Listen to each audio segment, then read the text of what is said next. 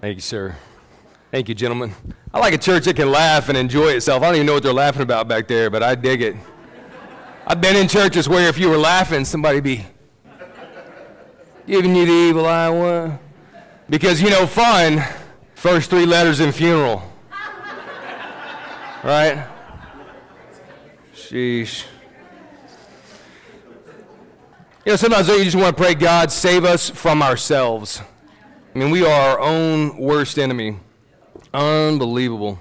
Well, yesterday was a phenomenal day, and I'm not going to embarrass anybody or, you know, anything like that, but here's what I want to do. If you were out there yesterday in any capacity whatsoever, you know what I'm talking about. We're out on the corner of Canis and Ferndale. Did you say we served 1,000 sandwiches? I mean, unbelievable. If you were there in any capacity yesterday, just stand up, please, for me. Yeah, absolutely. I wanted them to give yourselves a hand. I mean, I want to thank you guys. It was a great turnout. I mean, you know, we're not a large body, but man, we had a huge presence on that corner yesterday, and it was really phenomenal. The people that came through, one of the guys that headed up the volunteer fire department came in at about 11, and we thought we were going to be taking the food out, and he came in and we gave him 100 sandwiches, beans, chips, cookies, the whole works. And he went out, and then other people were coming in that were taking the food, actually, too. People working in what we're talking about is an area that was hid out in Ferndale and Perrin that really hasn't gotten a whole lot of attention, you know, from the media, because it wasn't hit quite as devastatingly as Mayflower and Valonia, but it's pretty, it's still hit. Tornado's a tornado, and there was a loss of life out there and all the rest of it. So tremendous opportunity, and this is something I talked about with a couple of people yesterday. Darren and Rebecca have this massive smoker that it's on a big trailer, you know. You have to pull it behind, you'd have to have a bus basically to get it. But this was something that God gave the people who had the tools to accomplish the mission, the vision for it. And someone who doesn't mind being a connector, being a networker is the term, the hip term you would use today in business and ministry, a networker. And so Rebecca's calling all these different places and gathering, making connections with people that they do business with that could donate meat or money or, you know, buns or oil for chainsaws or just whatever else was necessary, and making all these connections. And then they had the tools to accomplish this. God gave them that vision. It would have been ridiculous for them to go, hey, you know, we got this smoker. Why don't somebody come and drag this up there and, you know, put these pounds of meat on there and all the rest of this stuff? I mean, they had the vision for it. And listen, it's not the only time it's happened in the past 9.5 years, but we've been moving away from a top-down authoritarian system for a long time. And we have even a lot of people that have come along since we broke away from that shouldn't be influenced by it, but apparently most ministries function that way just about, period. And that is not the way I have ever functioned. I know who I am. I'm not scared or intimidated by, you know, somebody taking something away from me. My gift is pastor teacher. I herd cats. That's what I do. That's my job. It's really, if you've ever pastored, then you know it's much like herding cats. So towards a pond. How about that? I'll throw that in at the end. Or towards a bathtub, baptizing cats. You know? So, I don't have that, whatever that thing is that has to control and dominate and tyrannize and micromanage, I don't have it. And I'm glad, because I hate that. I hated it being under it and various bosses that I've worked for. I don't operate that way. I love freedom, spontaneity, the movement of the Holy Spirit. And so to see someone just embrace the idea that God gave them for service to what turned out to be at least 1,000 meals, not necessarily 1,000 people, but at least 1,000 meals for people who are in need, and to watch other people administrate and the rest of us just come together and do some grunt work, right? I was glad to show up somewhere yesterday, and there's Madison beside me, and there's other people over there, and we're making sandwiches. Boom. boom, slapping meat on, put the bun on, let her wrap. I mean, just get in the assembly line. This is what I love. This is what I do. This is the exercise of my gift. But in that kind of situation, I am glad to just come in and do some grunt work. And I love that. I enjoyed that. So on a spiritual note, that's exactly how ministry is supposed to function in the body of Christ. God plants something within your heart, and you may think, well, this is nuts. This sounds crazy. Listen, just come and share it with us. Give us the opportunity, the rest of the body, Larry, the opportunity to say, what do you need, and how can we help? Just give us the opportunity. Twirling around in your mind about how nuts it sounds for years on end gets nobody, nowhere, right? Double negative for emphasis only.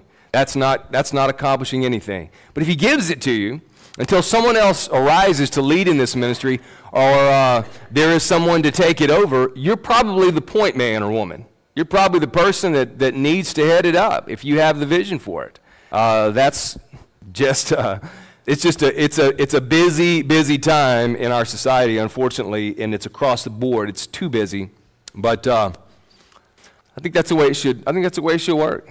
We should step up and be that, the person that heads it up until someone else arises, maybe to take the reins. But it was a good day, and a lot of wonderful ministry, and a good time for the people that were there, and a lot of opportunities to speak into people's lives as they came along and to pray with people, and it was good. I just want you to know how proud I am of you guys. And last week, what was given for that family, for the Smith family in Valonia that lost their 2 boys, I read that email with what we had decided to do with our own checking account and the money that came in last week. Listen, it came out to $1,345. And I'm very proud of you guys. It never ceases to amaze me the grace that God can pour through open and willing channels. So, ladies, happy Mother's Day to you. I don't have a Mother's Day message, but I just want to say happy Mother's Day to all of you moms. There's one of my favorite artists I just discovered here in the past, 6 months or so, is a jazz artist by the name of Gregory Porter, and just amazing baritone, and writes most of his own music. And in the lyric of one of his songs, it's actually not a song about mothers, it's a song about a break in a relationship. He's got this lyric, and it never fails to hit home. My mother is still alive, and she's right here with us right now. She is a true lady of grace, generous beyond anything you can imagine. That's her gifting. I've watched her bless life after life after life after life, family after family through the years, friend after friend. And the lyric in the song says, he sings, I wish my mama was here. A strong, steady rose is the lyric. She would know what to do, what to say, how to pray to make things better. And every time I hear that, I think, well, that's the power of a mama. Ladies, you have undeniable power in your families. And the father represents really God in a sense. It's a scary, scary thought. No, I mean, it really is. The weight of that is scary. But mothers, wives, you have undeniable power in your families.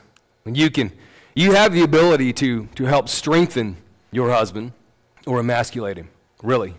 And you want, whether you think you do or not, you want a strong man who walks with God and who embraces his power, will do the hard thing, will stay to the end, fight to the finish, all the rest of those things that may look aggressive at times from the outside.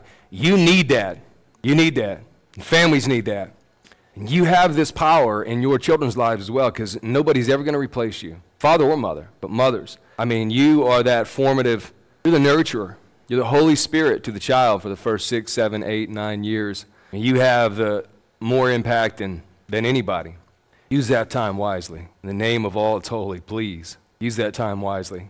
And if you're struggling in your marriage because you can't seem to find the right balance between being an encouragement to your husband and getting your way, can't seem to find that middle ground, get some help, please. Get some help. Because you have in the old saying, if mama's not happy, nobody's happy. There is truth to that in a family. And you literally can spread misery like fertilizer. And really, that's just true. It is what it is. Yeah. So, on that beautiful note, happy Mother's Day.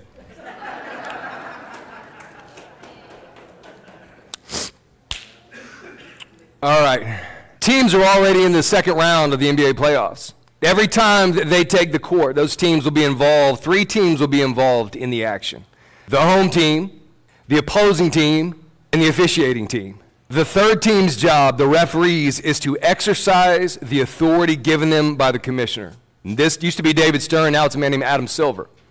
When play goes awry and things go squirrely on the court and the whistles come out, they may decide in favor of the opposing team or they may decide in favor of the home team, but regardless, they're not on the court to curry favor and please the crowd. They don't belong to either team. Are you with me? We're talking about referees. We're talking about the people who are officiating. They don't belong to either team, not the Spurs or the Thunder, not the Heat or the Nets. They don't care whether a player is black, white, red, yellow, or brown. They don't care. Their job, Cheryl, is to carry out the commands of the commissioner who represents the kingdom with which they are aligned. Now, their kingdom is the NBA. That's the kingdom with which they are aligned. They bring the authority of the kingdom up there, in this case, 645 Fifth Avenue, New York City, to bear on the chaos of the conflict down here. They're not taking sides with either team in front of them. Now, one last swipe at this passage, and we're going to finish it up. Take a look at Matthew chapter 28. Matthew 28. Matthew 28:16. I want to read this to you rather briefly. And that subtitle should actually be eternally identified. Eternally identified. I had that, I changed it, and then I never changed it back. I did. So, that's the only missing link in my presentation right there. Here's what it says. Matthew closes out his gospel. Then the 11 disciples, this is the 12 minus Judas Iscariot, went to Galilee, to the mountain where Jesus had told them to go. He had instructed them to go to this place. This is the only place that we have recorded for us in Scripture. You can see it up there as he speaks to the 2 Marys. Go and tell my brothers to go to Galilee. There they will see me. We know this is a post-resurrection meeting. The only one we know of where he says, listen, be here at this time. Boom. And they were there. When they saw him, they worshiped him, but some doubted. And we remember the story of Thomas. We know until he said, I can put my hands in the wounds, he wasn't quite sure.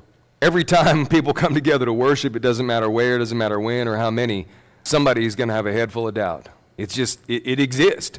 You have to know it. Not everybody is going to get it. And nobody in this room is going to get everything that I say today. Nobody. We don't work that way. But one way you can help increase the ability to retain is to jot some things down. That boost it by about 60%, if you're interested at all in that. And Jesus came to them and said, all authority in heaven and on earth has been given to me.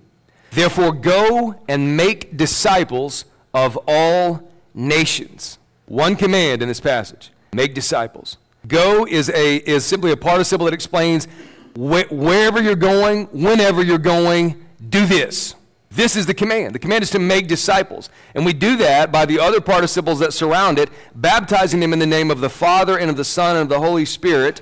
That, by the way, is a concrete claim to deity where Jesus equates himself with both the Father and the Spirit. And teaching them, that's the other thing. These are participles. The main command is make disciples. And anytime you have that, you have an imperative surrounded by participles in the Greek. The participles give you the how-to, the means to execute the command. Are you tracking with that?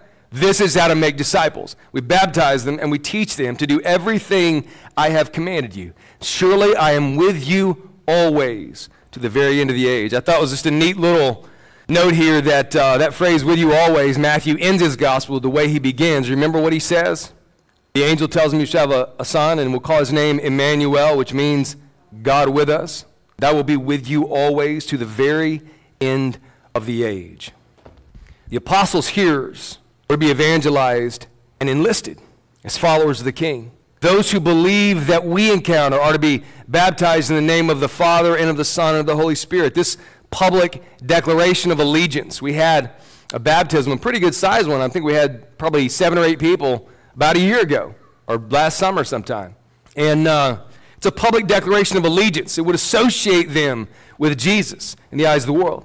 It would, as baptizo, which is the verb from which we get baptism, it would, as this word always did in the ancient world, identify them with the person of Jesus Christ and the triune God. Because the God they now serve is one God in three persons. Abba, which is the Aramaic word for father, papa, daddy, an intimate term, Son, and Holy Spirit. Notice that he didn't say baptize them into the names, plural, but into the name, singular, of the one true God. What Jesus is doing is affirming yet again the reality of the Trinity. The concept being grounded in the Hebrew of the Old Testament, but coming in this instance directly from him. Now, look at the word baptizing. Baptizing, and let's branch out from this for just a moment. Baptizing is a transliteration, okay? Not a translation, a transliteration, where we bring letter for letter from one language over into another. So with this particular word, rather than giving it a meaning, rather than them translating it, and they dipped this person, immersed this person, rather than trying to get the meaning behind it, identification, that kind of idea, they just brought it letter for letter over, and we have an English understanding of baptism. It's a transliteration of the Greek verb baptizo, B-A-P-T-I-Z-O, which when you add up all the aggregate ideas underlying it, means at its base, and this is what I've distilled down through the years, at its base it means to identify with a purpose. That is the idea behind baptizo, to identify with a purpose. It was used by poets and dramatists and historians in ancient Greece to connote the identification of one object with another to such an extent that the very nature of the first object is altered dramatically.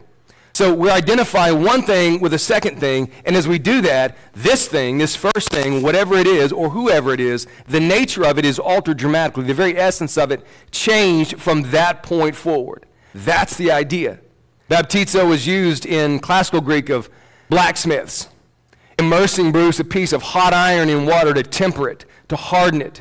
It was used of Greek soldiers, Joe, placing the points of their swords, and barbarians the points of their spears in a vat of blood. So we identify this now with bloodshed, with warfare. In fact, Xenophon, who was a Greek historian in the 4th century BC, tells the Spartan soldiers dipping their spears into pig's blood before going into battle. By identifying the spears with blood, they transformed the nature of the spear. Is it still a spear? Yes. The nature of it has been transformed from a tool for hunting to a weapon of war. There's a difference. And they understood that difference. And it was symbolic in a lot of ways, but they would march by and, hoo! And they would shove this thing down in the blood and bring it back up and say, now we're ready. Now we're ready. It was just, that's how they made the switch. Now we're going to defend, we're going to conquer, we're going to do what we need to do, and this is how we get ready to do it. Baptizo was also used of a dye maker, someone who dyed wool or cloth for another. They would take the garment, let's say you wanted to dye a piece of fabric for your mother. It was the Greek version of Mother's Day. Mother's Day was coming up, right? Since this Mother's Day, we'll use that. And you wanted to take this beautiful piece of wool or cloth or whatever it was, and you were going to dye it for your mother so that she could have this lovely toga out of it, right? So you would take that to the dye maker, and he would take it, and he would dip the garment into a vat of colored liquid. He would bring it back up. He would hang it on a rack and allow it to dry, and then he would return it to its owner. Whereas before now, it may have been, white as cotton, right, or white as wool. Now it's navy blue. Now it's purple. Now it's crimson. Now it's whatever it is. Would you say that the nature of this, not the fabric itself, but the nature of the garment has been changed dramatically? If you bring it back up and it's crimson now, whereas before it was white? Absolutely. Absolutely. It's been vastly changed from its former condition. The kingdom of our culture here in the United States seems to be preoccupied with the issue of color. Color. The mingling of the races in America and how to accomplish its vision of equality. The kingdom of our culture is ever vying for our attention and affection with the kingdom of God. And it seems to be preoccupied a lot with various issues that don't seem to be an issue to God. Don't seem to be an issue in the body of Christ. And while I'm neither a political scientist nor a sociologist, from the vantage point of liberty and common sense, I can give you a couple of hints on how to accomplish the mingling of any race, of all races in any country, and a vision of equality in the sense of being treated equal. People are not equal. People have varying levels of gifting, talents, natural abilities, athletic ability. There's a reason why there are professional football players, professional basketball players, professional soccer players, etc. There's a reason why there are professional musicians and the rest of us. The reason why there are great writers and then mediocre writers, and then writers where you go, did this guy, can he speak English? You know, I mean, there's not equality in that sense, but there should be equality before the law. And there is definitely equality at the foot of the cross, because when you come to the cross, we're all sinners in need of a Savior. And grace levels the ground. And when we come into a relationship with God and we step into it by faith, we have an opportunity now where there is the only real place where there is any sense of equality. We have the same Holy Spirit who indwells us, Chris. We have the same Word of God to guide us. What we do with it now depends on our decisions. Depends on our faith, and are we willing to trust the Father's heart toward us? Are we just going to keep bouncing around between trust a little bit and then mistrust the next day, and then trust a little bit and then mistrust the next day, and then trust a little bit, and we just do this thing where we hop back and forth, and we never actually make any progress toward the goal of becoming an apprentice of Jesus, living in and from the resources of His kingdom. We never actually move forward or get to any stated place, but the opportunity is there. That's what liberty does. It gives us the opportunity. So just a couple of quick things here. And this would be for the government or for society at large or for anybody that needs it. Treat everyone equally to begin with as citizens under the same Constitution. How about an amen on that? Not one set of rules and laws for the rich and another for the poor, or one for those who can afford quality legal counsel. In this country, if you can afford it, you can probably get off from just about anything. If you can't, you're going to jail. Period, over and out. Whatever color you are.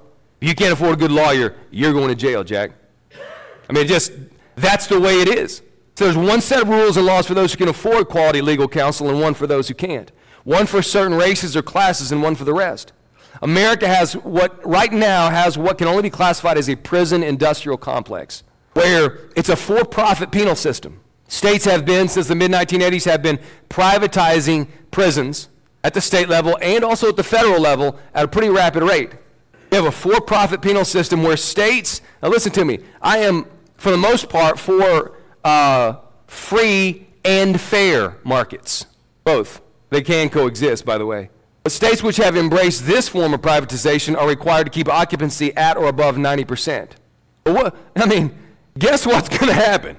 If you're required and you have privatized your prisons within a state to a private company, a for-profit company, and you're required to keep occupancy at or above 90%, no surprise here, we have more criminals, Josh, more convictions and longer sentences than ever before, because we got to keep them full. In fact, here in Arkansas, most of the jails and the prisons are overcrowded.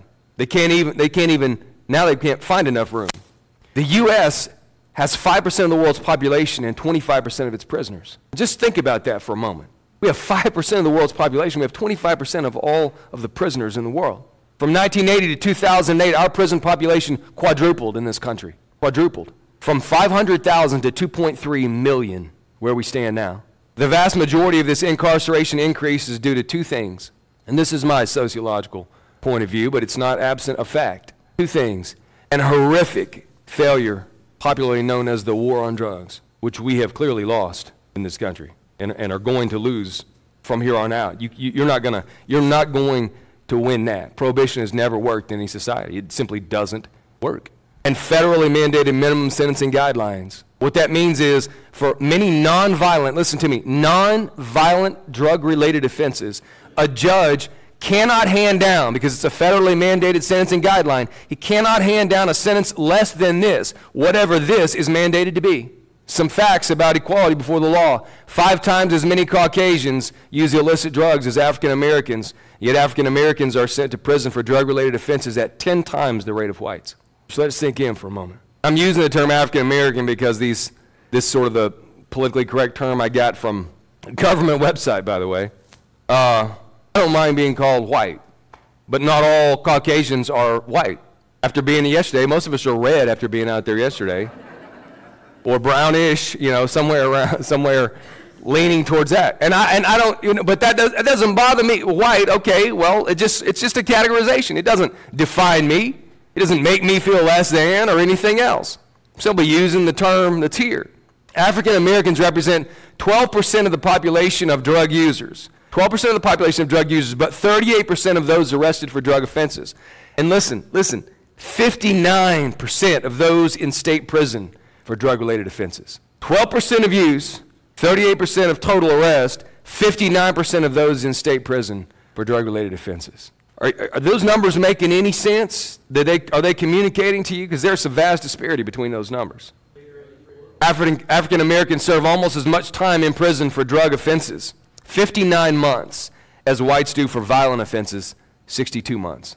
So I could get arrested potentially, let's pray it doesn't happen, for beating the tar out of somebody, assault and battery, go to jail and serve around as much time or less than someone else got for simply possessing a particular substance. Yesterday when David was serving a man who came by and he just wanted a couple of sandwiches, and so he was getting him sandwiches, and the guy said, he drove up and he said, I don't have any money. He was like, man, we're not charging for this.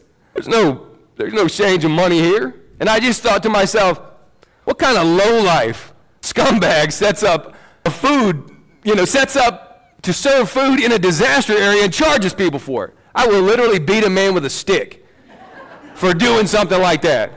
I mean, you talk about assault and battery, that's unbelievable. What kind of scumbag would do that? Set up somewhere in a crisis area and start charging people for food. Sheesh. There's something, listen, that's all of the prison facts, but there's something wrong with this picture. This mass prison industrial complex, whatever your race, white, black, Asian, Pacific Islander, right, all those different categories you check on the census, whatever your race, there's something wrong with that. Well, I can give you the name for it. I shared it with you last week. It's called fascism. Give us a tax code which is fair and flat. How about that for treating people equally before the law? Where people making $30,000 a year are not paying more in taxes than ExxonMobil does while raking in record profits. I have a problem with that. You may be a corporation lover. I am not. I have no problem with people making money, but that's ridiculous. An army of lawyers and accountants that keep you from paying any tax. They paid zero tax in fiscal year 2010 while raking in record profits. And their record profits began when the rest of us were going down the drain in the first quarter of 2009. And we all know, I mean, look at if you filled up lately, go to the gas pump. There's no shortage of oil on the market. And there's no shortage of high prices at the pump. Should be a supply and demand thing, but apparently oil doesn't work like that. Make the only qualifications for employment, public or private employment. Make the only qualifications one's personal qualifications for employment. Do I need to even say anything more? That's what you get hired on. Can you do this job? Or D, can you learn to do this job? And that's it. Not what you look like or where you come from. In other words, race, color, class, etc. And we all know that, I mean, there was that time may still exist, I don't know, but in the Mad Men era of the United States, women got hired for secretarial jobs for, a lot of times for the way they looked, period. I mean, I don't know if she can type, I don't even know if she can read, but, she can look good sitting out front. And I need something in the morning when I come in, something good to look at, so. Let the government at every level stop playing class warfare, race warfare, party warfare, and watch how people band together and rise up regardless of color. It is the way it is because that's the way that the people in power want it. The way things are in this, when you see the fraction and the splits and all of the Fox News versus MSNBC and conservative versus liberal and black versus white and all this stuff, 1% versus 99, all this class warfare, race warfare, party warfare, it is that way because that's the way that the people in power want it, because the more that they pit you and I against each other, the less we do together. Yesterday was a perfect example of how the body of Christ can come together and meet a phenomenal need. And just, I mean, the heavy work was done by getting there the night before and setting up and putting that wood on at 2 in the morning and all the rest of that stuff. We come in and start putting the pieces together, and this food is going out to, I mean, literally 1,000 meals went out from there, from this little station out there. This little spiritual haven that was set up on the corner of this property. That's how it happens. And there was, I mean, old and young and black and white and whatever, all of us working together. And that's how it's supposed to be. But the Wall Street Washington nexus has no interest in you working together with your fellow man, whether it be other believers or the people on your street or anything else. The more fractured that we are, the more power that they have to determine, yeah. On a personal level, a relational level, it's as simple as this. You want to talk about a mingling of the races and an accomplishment of the opportunity for equality, the opportunity. It's as simple as this. Someone brilliant once said it. Treat others the same way you want to be treated. You want to be loved? Love people. You want mercy? Be merciful. You want grace? Be gracious. You want kindness? Be kind. You may not necessarily receive it from that person, but you want to know what Jesus would do. What would Jesus do? We don't ask that. What did Jesus do? He did that. We don't have to wonder about this. Gosh, look at my band. What would Jesus do? Let me think about that for the next hour. What did he do? Just look at the scriptures. It's right there. And he taught us, treat others the same way you want to be treated. Do to everyone what you would want done for you. This is respect between human beings. Treat everyone the way that you want to be treated and do for them what you would want done for you. It's also, by the way, a proactive holiness in action. You're doing for others before they ask, before they even know they have a need necessarily. Proactive holiness in action. Do for others what you would want done for you one day. They may never return it. And guess what? That's okay. That's fine. They may never return the favor, so to speak. But God knows. And when you're in need one day, and you may not even know how in need you are, Joe, all of a sudden he reaches down in grace and moves another one of his children in another place to come along and meet your need. You say, oh, that's what that was about. There it is. Now, we can look at these issues from a political perspective and laugh or cry, as the case may be. But what happens in the church of the living God? What happens in the realm of the Spirit? Is it any different? I mean, do we operate from a different paradigm, or do we just couch our arrogant attitudes toward one another, our racist reactions with each other in spiritual terms?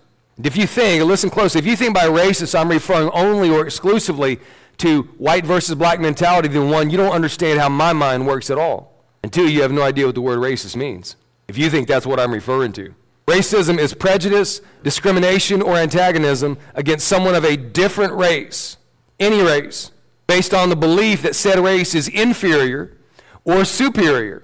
In other words, jealousy and envy to your race or other races. That's racism. Are you following with that? Discrimination, antagonism, prejudice against any other race based on the belief that this particular race, whatever it is, black versus white, Mexican versus Asian, Asian versus Pacific Islander, whatever. German versus Czechoslovakian, Hutu, Tutsis, genocide. You following? There's not a person in this room, there's probably not anybody in the United States born in the United States. Maybe some people who have migrated from Africa, immigrated from Africa. There's probably not a person in the United States who could tell the difference between a Hutu and a Tutsi by looking at them. But somehow, the hatred between them is so deep that they felt necessary to try to kill each other off. Genocide in Rwanda, that's what we're talking about. Those are the two tribes. They lived side by side for dozens of years, and at some point in time, this thing erupts into a massive conflict. Apparently to them, the divide is so deep that we need to massacre everybody we can find, exterminate them. It's discrimination, prejudice, antagonism against a different race because you think it's inferior or superior to your race. Any race. In certain circles of the church today, you have to be white to be right or black enough to fit in. You have to say things a certain way. You have to worship a certain way. You guys are too white for us. Well, you guys are too charismatic for us. You guys are too whatever it is. You might have to speak Spanish or have an interpreter to accommodate Hispanics. I'm not even saying that that's a bad thing. I'm just saying in some circles you have to have these things. Among the Asians, you have to be Korean or Chinese or Filipino to attend here. The culture of race, the culture of class, the culture of denominationalism and internecine warfare. What do I mean by that? I mean charismatic versus non-charismatic. Denominationalism, like evangelical versus independent, Protestant versus Catholic, traditional versus cutting edge. That culture demands conformity or else. It demands conformity. And the things, Dwayne, that we get so consumed with in Christianity today are not usually even, it's not even a matter of reality, it's usually just a matter of vocabulary, the way that you say things. Well, do you believe this? Sure. It's a major tenet of Scripture. That's one of the foundational parts of our faith here at this church or this body or that body. Well, do you believe it this way? Well, yeah, I think that's the way the Scripture teaches it. Well, no, do you believe it this way? I need you to say it in the language that I want to hear, or I'm not going to believe that you actually believe it. See, it's not a matter of reality or genuine faith. It's a matter of vocabulary. You don't use the same vocabulary I use, therefore you are wrong. You don't understand the word. You're not faithful to Scripture. Your theology is not sound. Your doctrine is inaccurate, etc., etc., etc.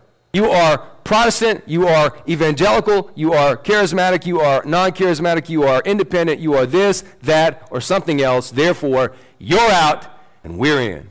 That's the mentality. You get excluded, we're on the inside, you get to stay out there. The joke, I had some friends in Church of Christ, and the joke, but this could be true for just about any group that has the mentality, they get this sort of superiority complex. We're talking about inferior, superior, that we're the only ones who have it right, Peggy. We got all the answers, and the rest of you people are just guessing, and frankly, I'm kind of familiar with that mentality because I grew up in a non-denominational denomination. You tracking? Because, listen, all you have to do is just do something different, Dad. Just do something different. And you figure out very quick that there are a set of guidelines and rules that if you don't abide by them and or you move in a different direction, you get excluded pretty fast.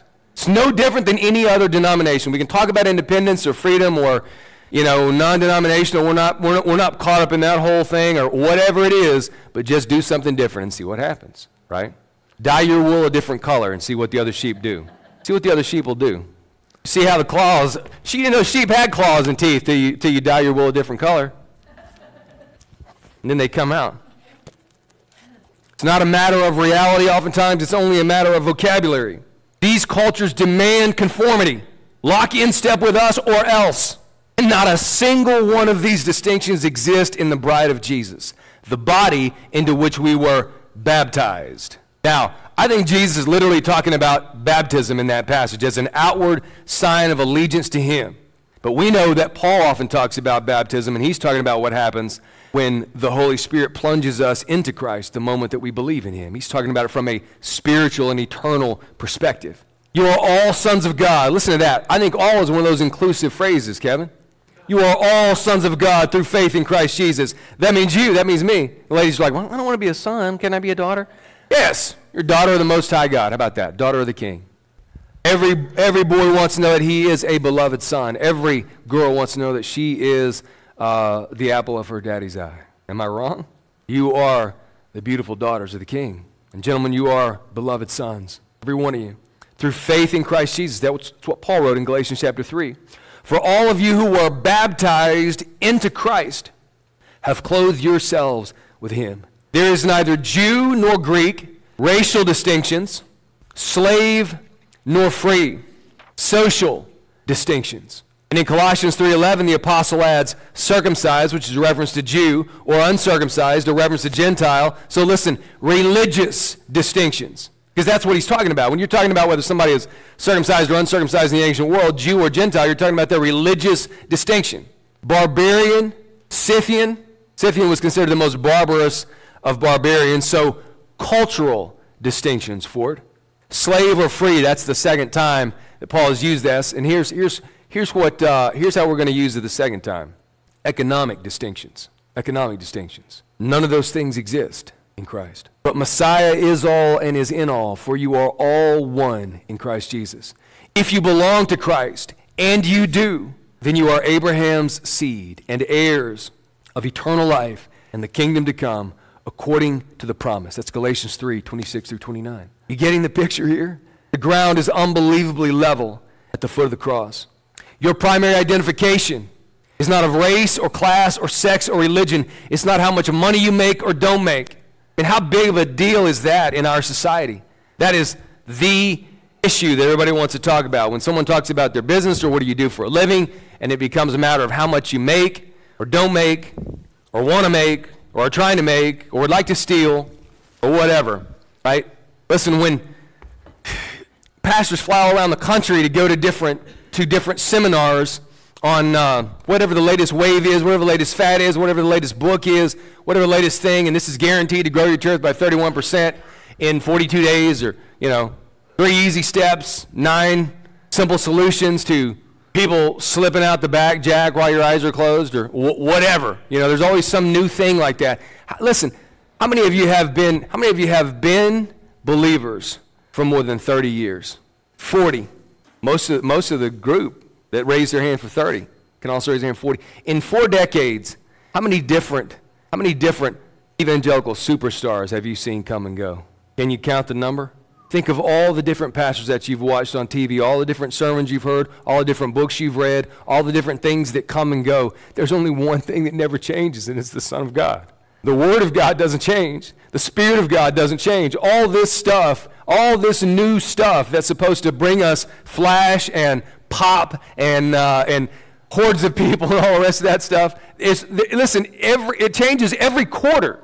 There's something new just about every quarter of every year, at least sometime in 6 months, from 6 months to 6 months to 6 months, at least twice a year, there's some major fad of some kind. Usually it's quicker than that.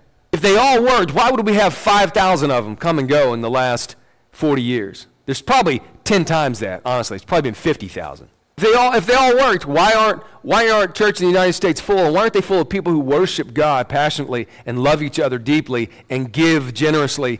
And the resources. We have more churches on more corners and more buildings and more property and more people and more resources in the United States. And 95% of all the money that is taken into churches in the United States gets spent in this country, on this continent. The need, for the most part, is way out there. Now, there was need in our society, in our county here, and some others, because we had a devastating tornado. But the need for the most part for missions and making disciples is in a lot of other places. Why aren't we addressing needs that we talked about? Human trafficking, right? Sexual slavery, all this other stuff. The church could unify its voice as one and speak to these things, not social action for social action's sake, but in the name and authority of the Son of God, stand and make its presence felt in the world. And what we're doing, we're marshaling the troops on Sunday morning. That's what we do. That's what we're good at in America. And I want you here. I want to worship with you. And I want to teach you whatever I can. Lead you wherever I can. But that's what we're good at in the United States. Warehousing the troops on Sunday morning. Not much good at a whole lot else. That's on us. There's no fingers to point in any other direction, but back at ourselves. The least important thing about you, relationally, is how much money you make or don't make. It has no bearing on your identity before God and your value as a human being. This is an important message for people who actually have made a lot of money and or are making a lot of money now. There's nothing wrong with succeeding financially. If you think that makes you a better person than other people around you, you got some serious reconsidering to do, my friend. Male or female, either one. That's ego. The primary identification is not how much money you make or don't make or who you think you are because the world applauds you or the world despises you. Your primary color as a child of God is neither black, nor white, nor yellow, nor brown. Your only identifying color now is red. Blood red. That's our identifying color. Because you have been immersed in the blood of the crucified King, cleansed of all your sin, even sin to come in the future, and purified by his presence within you. There are no racial, cultural, or socioeconomic identifiers any longer. You are eternally identified with the King and his commission. Jesus is your identity. I think baptism is a critical component of discipleship. It's my personal and professional opinion because it publicly unites. The Holy Spirit unites us with Christ when we trust him as our Savior and our sovereign. But this is a public way, I always call it a public declaration of allegiance, if you will. Unites in a public way the newborn child of God with the virgin-born Son of God. It's an intrinsic identification with Jesus Christ in his death to the sin within, the sin that we have, his death to the sin nature, Romans chapter 6, and his resurrection to new life. To be identified publicly symbolizes our submission to Jesus' authority. I have a king, I have a commander, and his kingdom is not of this world. My allegiance is not to the Republican Party, the Democratic Party, the Green Party, the whatever party. My allegiance is to the Son of God and to his kingdom. Above all else, his will be done. How about that? His kingdom come on earth just as it is in heaven. Symbolizes our surrender to his will and our willingness to live what we'll call Abba's way of love, our absorption into the covenant of grace as part of the people of grace. Teaching them to obey, final command there. Notice he says not write down or record, not listen to and forget, not memorize and then let languish in the dark rooms of the mind, but obey. To walk in, to live from everything I have commanded you. In other words, this is not a pastor's job. This is what all disciples do, all followers of Jesus do, all apprentices of the master do. They go forth and replicate others. They train others. They teach others to do the same. teaching them to walk in the master's way, to follow in his footsteps, to listen for the shepherd's voice, and trust his counsel above every other, no matter what the circumstance may be. You are trusting Jesus' counsel above all others, regardless of the circumstance. Teach them how to live in the truths that Jesus passed on to his followers in the Gospels. Everything which is necessary for life to the full. Listen, Shauna, until we put it into practice, we're believers, not followers. Until we take it out of the dusty archives of the soul and live it in the nasty here and now, we're believers, not followers. Until we start saying what we mean and doing what we say, we're believers, not followers. Don't tell people you're going to do something if you know you're not going to do it. Period. Keep your mouth shut. It's just that simple. Just learn to shut up. If you commit to something and something arises and there's a freak accident and both your legs are broken, you have an excuse. If there are things that are beyond our control sometimes. There may be a wreck on a freeway somewhere and you're stranded for 30 minutes and you can't get wherever you need to be at that time. You say, listen, I'll be there as soon as I can. There are circumstances like that. If you know for a fact that you're just talking smack and you're not going to do this, keep your mouth shut. Don't commit to it in the church. Don't commit to it in a marriage. Don't commit to it anywhere if you're not going to do it. Say what you mean and do what you say. I quoted a proverb the other day. I was reading through Proverbs and I thought, it has nothing to do with marriage. But I said, here's a little something for the ladies. And it says something about, I don't remember the first part, but the last part is a faithful man who can find. I was like, oh, ladies, what do you think about that? And they were like, amen. You know, and it really was kind of a joke because it's not about marriage, but it fits. It fits relationships in this day and age, a faithful man who can find. And I said, listen, gentlemen, it's a simple thing. Say what you mean and do what you say. Period. Over and out. This is not hard. This is not hard. This character deficiency, just say what you mean and do what you say. If you're not, bless the hearts of the people who have tried to organize calendars for people helping in the back with the kids over the past 10 years. God bless them all, man, because you talk about a mind-numbing, skull-crushing, heart-wrenching exercise in futility. People, oh, sure, yeah, I'm going to help, I'll do whatever, and then never show, call at the last minute, do all the rest of this kind of stuff. Just say what you mean and do what you say. You can't be there, that's fine. Switch out with somebody else and handle your responsibility the next month or the next week or whenever it is. Crazy, crazy stuff. When we are operating that way, we're not followers. We're just believers. We're dilettantes playing a game of checkers on the chessboard of the Word. So Jesus closes with these words, and this is it. Surely I'm with you always to the very end of the age. That's a comforting thought, isn't it? Oh, Jesus is with me. Oh, Jamie, he's with me. He's with me always when I'm lonely, when I'm sick, when I am disheartened or in despair. Well, yeah, he is. Technically, that's true. He indwells us through his Holy Spirit, so yeah, Peggy, technically that's true. But that's not the point of this passage. I'm with you always when I love that. And that's good, but that's not the point of this passage. The point has to do with apprenticeship and apprentice making, David. That's the point of the passage. The king's commission is primary, secondary, and tertiary. Everything else is a second-rate substitute. It's a distraction from his commission, a deception of what he commanded, or something that's designed to destroy our desire to obey it. Jesus is with us through his Spirit who indwells us, just as he promised in John 14:26 and Acts chapter 1, verses 4 and 5. Everyone who believes in him as their Savior and Sovereign receives the precious gift of his life and righteousness in eternity, but only those who become followers experience and exercise his authority in time. Only those who become followers exercise his authority in time. Were there not varying circles of communion with Christ Jesus? Intimacy with the Messiah during his days on earth? There were at least 500 believers, because Paul mentions their number in 1 Corinthians 15. There are 120 praying and prepared to receive the Spirit in the upper room on the day of Pentecost, Acts chapters 1 and 2. There were 70 ranger buddies whom Jesus sent out to the lost sheep of Israel in Luke chapter 10. There were the 12 handpicked by the Master to be with him as integral to his mission. Then there were the three, Peter, James, and John. You following that? You notice how many times they go off with him alone from the rest of the disciples, and like the transfiguration? And they witness his glory shining through his body, his glory as God. They saw things, heard things, and experienced things which none of the other 12 had even imagined. You telling me they weren't closer in companionship to the king? Listen, and that's the point right there. Surely I am with you always, to the very end of the age. Jesus is with us to the extent that we are with him. Jesus is with us to the extent that we are with him. He's promised us the assurance of his authority. All authority in heaven and on earth has been given to me, and I'm sending you out in my authority.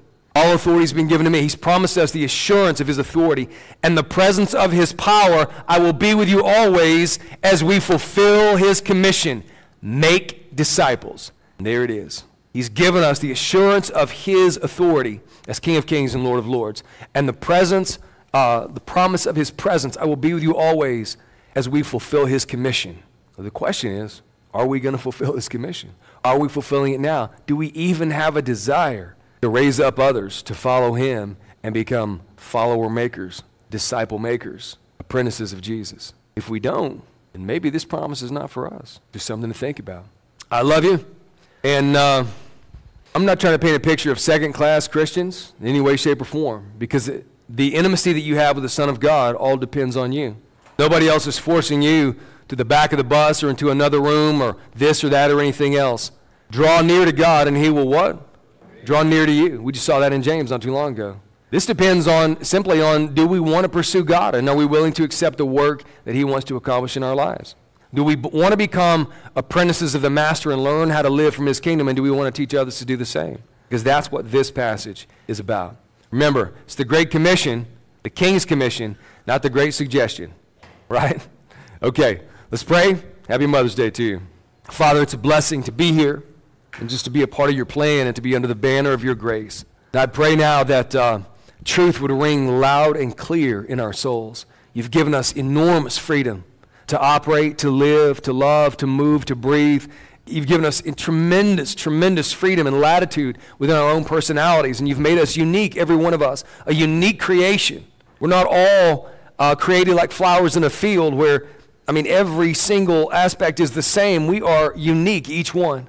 A beautiful multicolored rose in and of itself. We were designed to shine your glory, your power, your light, your love, and your life to a dark and dying world. May we embrace that light. May we simply open our arms and open our hearts and say, shine through me, Jesus, Son of God. Live through me, Jesus. Breathe through me, Holy Spirit, and speak into the hearts of the world. Start with our family. Start with our husbands, our wives, our children, our parents. Just give us the courage, the tact, the respect to say, I love you. I respect you. Maybe we need to say, I forgive you. Maybe we need to say, please forgive me. Whatever it takes to bridge that gap. Let this be a day of healing and restoration. A day when our hearts are turned to the King's Commission and where we're encouraged to know that we have the power and the authority to execute it. This is not about anything we can manufacture or maneuver. You've given us all we need, and we praise you, and we honor you, and we bless you, Jesus. I would ask now that as these people go forth, your love would resound in their hearts. They would be lifted and not discouraged by what they've heard here today. We honor you as the King of Kings and Lord of Lords in your holy and powerful name. Amen.